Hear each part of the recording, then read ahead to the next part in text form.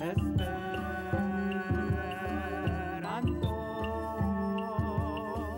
Vi neniam fremduligas, por bonvolo ni strebas, bonvenon Esperantion, en bonvolo familion. Esperanto, Esperanto, la Pasporto alla Tuta Mondo, la interpopula sen morigilo. Saluton! Bonvenon al leciono 4. Ĉu vi memoras kio okazis en leciono 3? Georgo iris al la vendejo de Sinjorino Mondo kaj akcidente rompis vazon. Ho ve, mia vaso rompita, ve! Poste, Sinjorino Mondo dankis al Georgo per botelo da vodko. Georgo accidente trinkis la tutan botelon da vodko, kaj ebriigis. En la mondo venis nova sento. Kaj kio pri Ruselo? La stulta detektivo provis kapti lin, kaj Ruselo devis forkuri. Silentu! Ŝtelistoj ne plaĉas al mi. Vi, ankaŭ la ŝafo, al la policejo! Ruselo ne estas ŝtelisto. Al la policejo! Ne, la ŝafo ne iros. Policeoj ne plaĉas al ŝafoj. Ili ne plaĉas al ŝafistoj, kaj mi ne estas ŝtelisto, ne! Haltu! Revenu! Jam estas tempo reveni al nia historio. Atentu la sonoin de la vocaloj de Ruselo en la parko.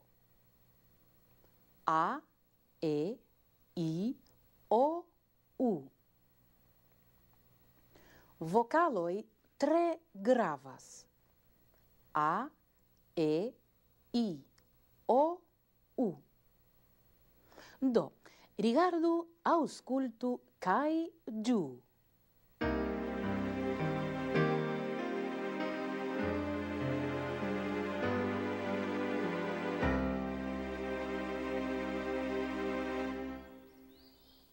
A,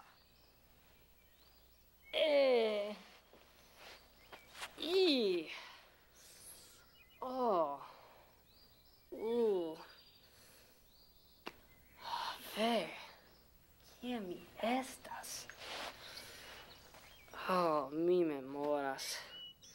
Kaj la doloro, la kapo doloras min.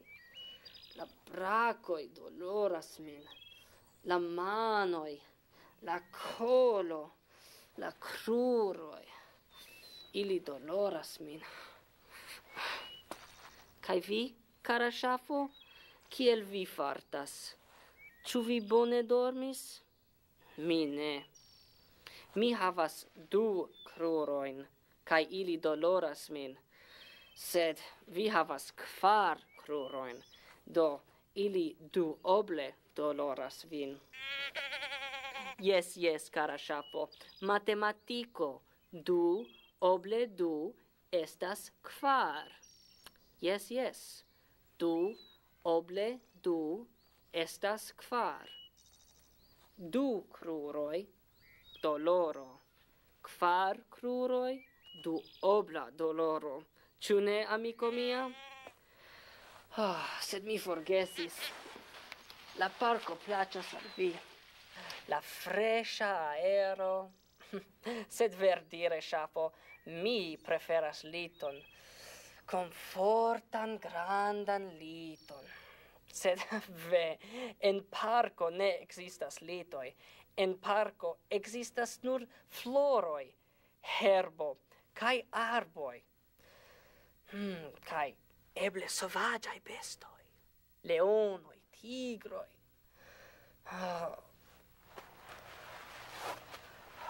Ve, tie ni dormis, malbone dormis. sur la herbo, sub la arboj. Kaj nun mi malsatas, terure malsatas. Kioma horo estas? La sepa dekvin. Kvarono post la sepa. Matenmanĝo horo. Ĉu vi malsatas, ŝafo? Certe ne. Vi manĝas herbon. Vi havas bonan ŝancon. Jen via matenmanĝo. Sed herbo ne plaĉas al mi. Mi abomenas herbon. Mi abomenas ĝin. Ai! 10 oble, 100 oble, 1000 oble, ve! Ĉio doloras min. La dorso, la kruroj, ve! Do, venu, kara ŝafo. Ni serĉos nian matenmanĝon. Fe! Mia mono! Ĝi estas for! La stulta surda detektivo prenis miajn 500 stelojn. Li ŝtelis mian monon. Li estas ŝtelisto, ne mi. Sed nun, ve, amiko mia, mankas al ni mono. Kion ni faros? Kion?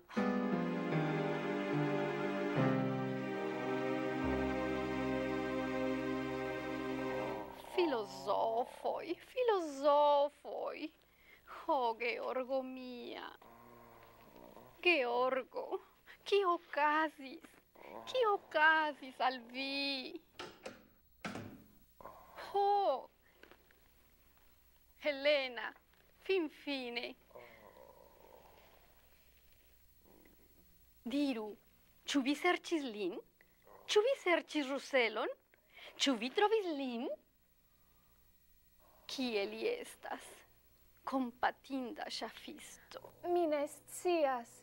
Mi tute ne scias. Sed gratulon.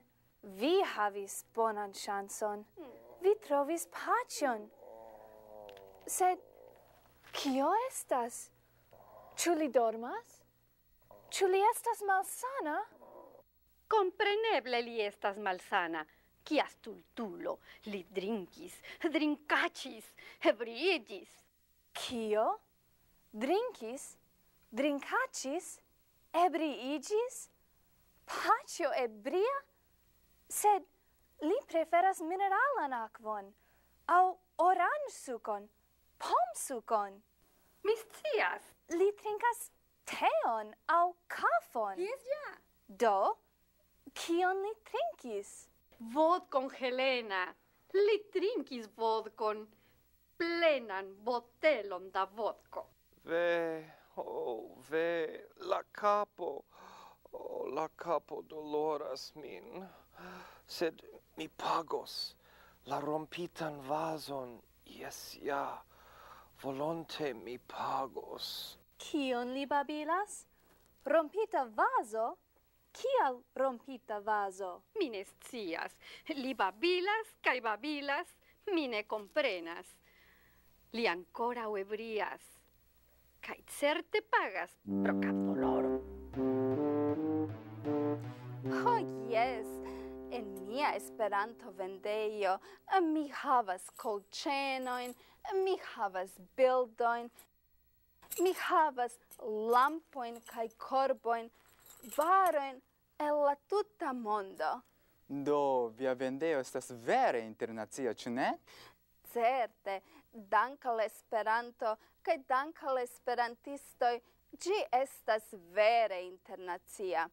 Mi vendas varojn el Eŭropo, varojn el Azio, kaj imagu, ĉio en mia vendejo, la brakhorloĝoj, la plumoj kaj tiel plu, ĉio venas de esperantistoj. Do, perfekta Esperanto-vendejo. Tamen, ĉu ne ekzistas problemoj? Kial? Kial vi havas problemojn? Nu, simple, ĉar la klientoj... Kio? Mia intervjuo interrompita. Bonan matenon.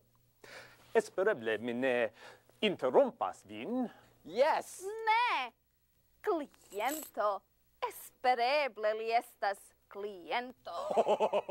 Mi ne estas cliento, signorino, kaj mi ne estas surdulo.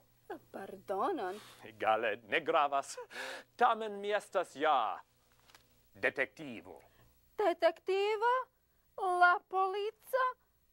Ve! Helpu! Mi svenas. Mi falas. Mi mortas.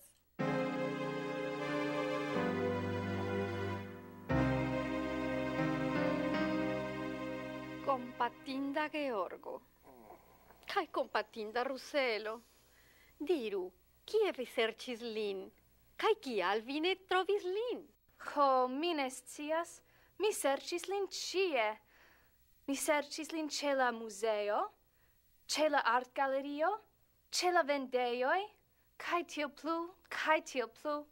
Mi serĉis lin eĉ ĉe la bestoĝardeno.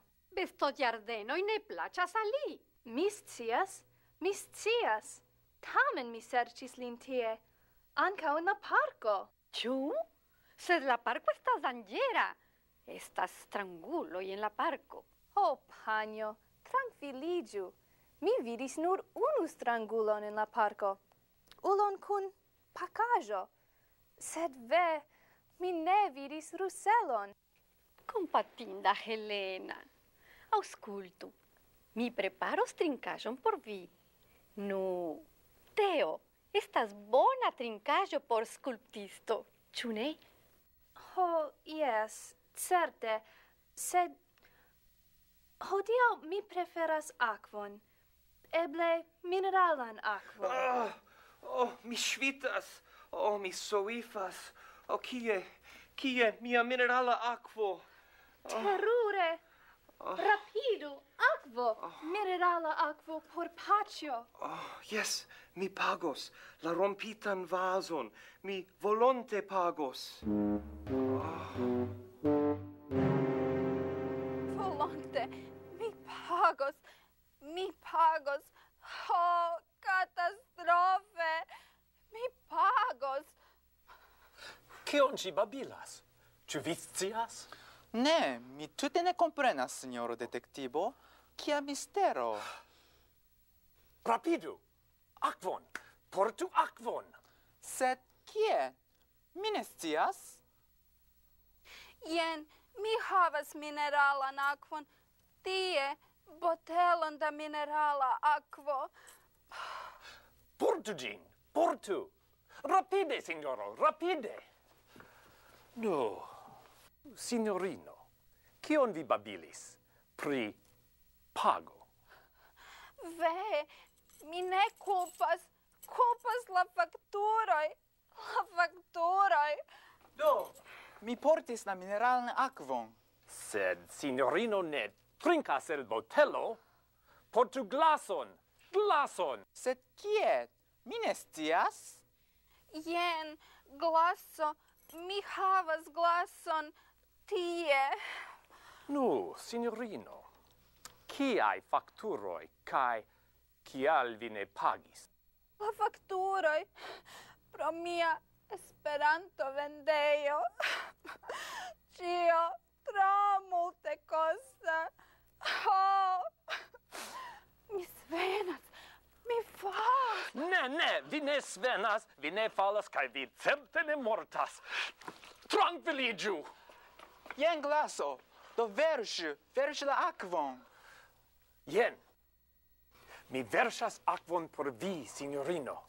Mineralan akvon. Do, prenu ĝin, prenu, kaj trinku.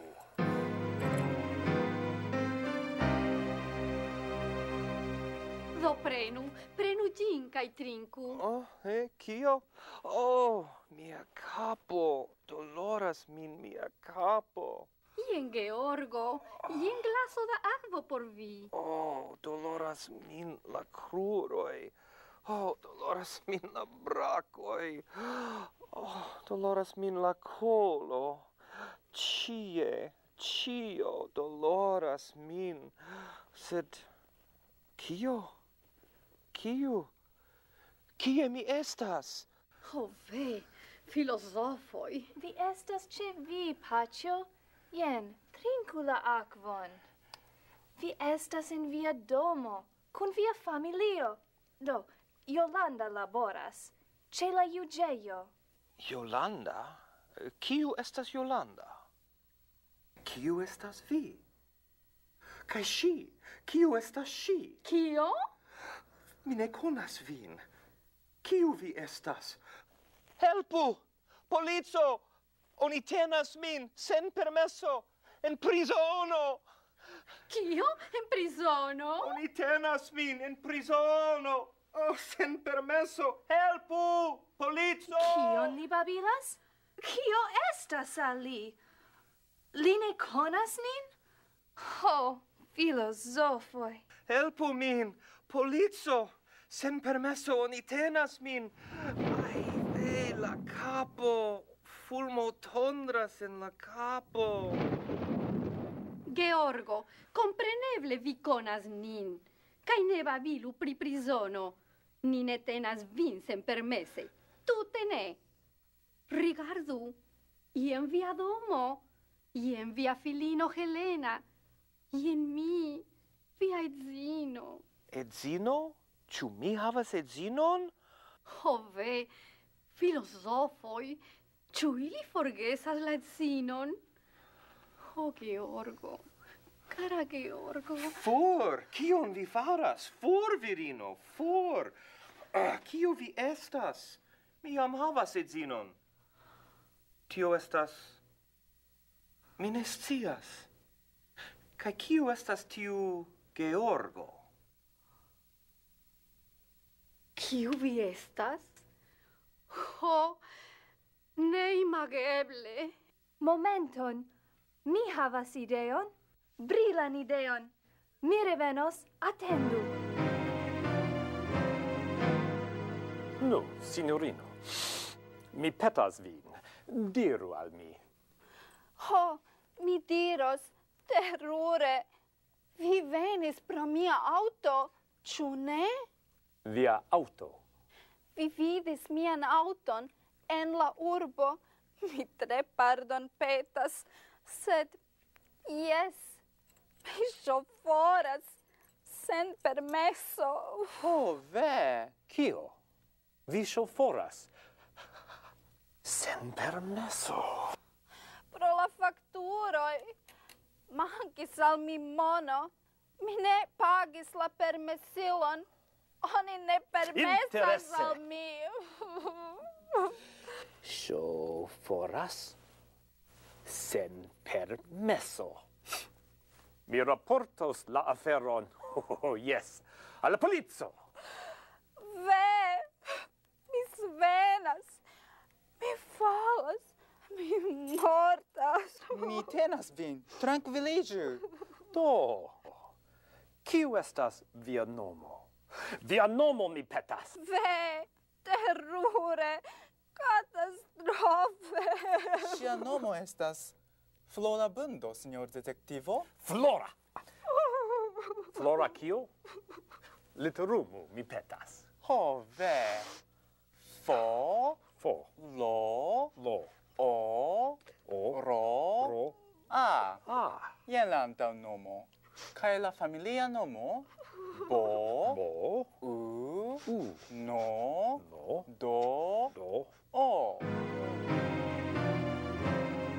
Dankon, signorino Bundo, sed yes, compreneble mi raportos la aferon. Terure. Ĉu mi iros al la juĝejo? Mi ne scias, eble. Katastrofe! Ĉu mi iros al prizono? Mi ne scias, eble. Ne, certe ne. Trankviliĝu, mi petas vin. Vi ne iros al prizono pro via auto, pro autopermesilo. Aŭskultu. Via auto verdire ne interesas min. Fakte, mi ne venis pro via auto. Kio? Ne pro la auto? Ho ve, mi svenas, mi falas. Ne svenu, ne falu, kai certe ne mortu. Mi tenas vin, mi tenas. Trankviliĝu. Fakte, mi venis pro alia afero. Interesas min tiu ci ulo, tiu ci aĉulo. Jen, ĉu vi konas lin? Kiu? Tiu ci signoro? Ulo danĝera, ulo stranga, malafabla. Ni serĉas lin. Oh ne, mi ne konas lin. Mi ne konas danĝerulojn, stranguloin. Tute ne. Mi estas esperantisto. Kaj vi, signorino, ĉu vi konas lin? Li ŝtelis monon, milojn de steloj. Li havas ŝafon. Ŝafon? Ve! Rigardu, signorino, rigardu la fotografaĵon. Ĉu vi konas lin? Jes aŭ ne? Mi verdire, mi ne scias, eble, mi ne memoras. Egale, mi foriros. Vi tute ne helpas min. Sed memoru, la ulo estas danĝera, tre danĝera. Li ŝtelas monon, havas strangan pasporton, vizitas nian landon senpermese kaj enportis ŝafon. Attendu, kiam ni trovos lin, li iros al prizono, kaj ni ja trovos lin. Ĉu vi komprenas? Ni trovos lin! Ho ve, kompatinda Ruselo, kio okazos al li, kaj kio pri Georgo? Vi devas atendi ĝis la kvina leciono. Eble tiam aferoj pliboniĝos. Espereble vi jam rimarkis ke esperantaj vortoj konsistas baze el radiko plus finaĵo. Ekzemple, mi plus a, mia. Nom plus o, nomo. Est plus as, estas. Mia nomo estas Elsa. Kio estas via nomo? Foje vorto konsistas el radiko plus afikso plus finaĵoj. Ekzemple,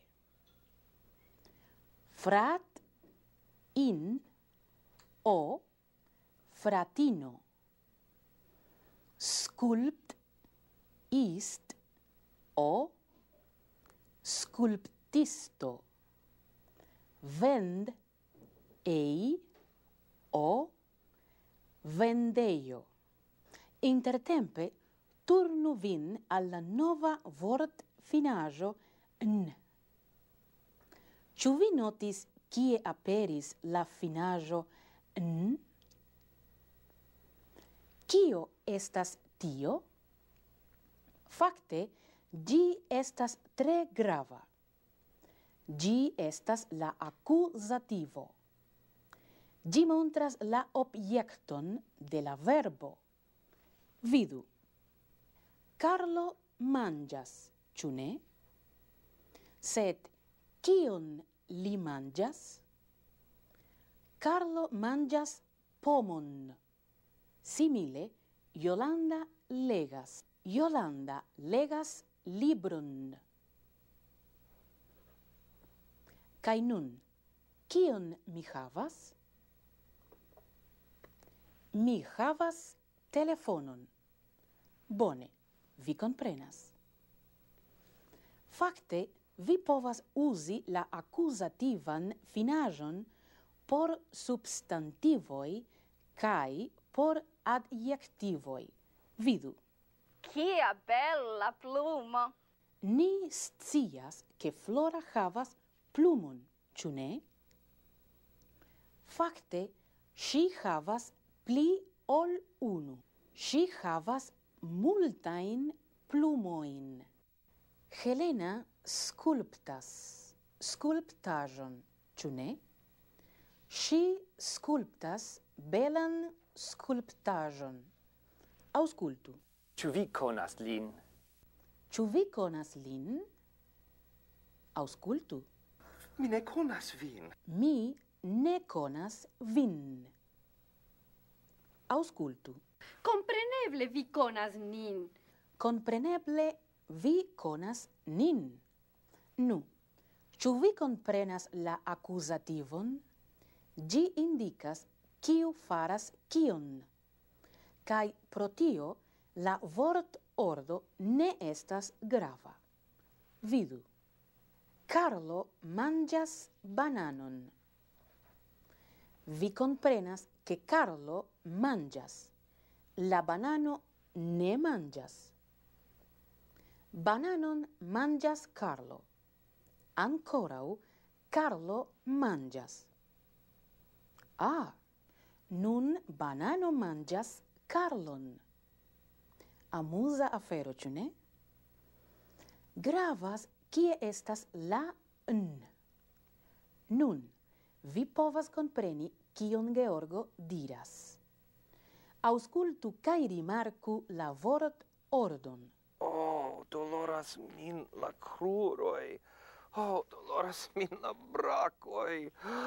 Oh, doloras min la kolo. Yes, Georgo diras ke la kruroj doloras lin, la brakoj doloras lin, kaj la kolo doloras lin. Ah, denove nia tempo finiĝas. Bonvole studu la akuzativon. Kaj vi revidos nin en la 5. leciono. Ĉu la detektivo trovos Ruselon? Ĉu Georgo memoros la familion? Ni vidu. Ĝis